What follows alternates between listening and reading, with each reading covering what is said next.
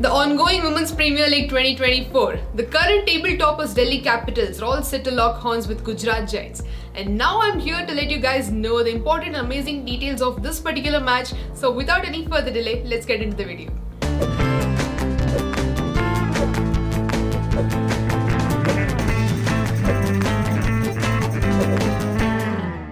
Starting with the head-to-head records, both the teams, Delhi Capitals and Gujarat Giants, have played 2 matches.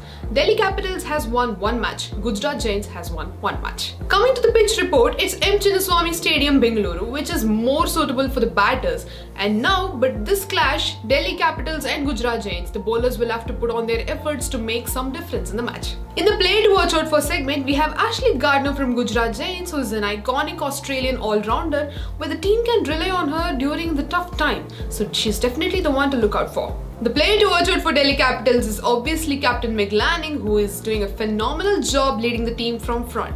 Delhi Capitals are currently the table toppers in the WPL 2024, and she will try to keep up the pace and retain their position, but let's see.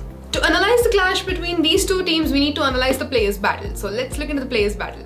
When it comes to Ellis Capsey versus Ashley Gardner, Ellis Capsey has scored 29 runs out of 21 balls, while Ashley Gardner have gotten a wicket twice. The battle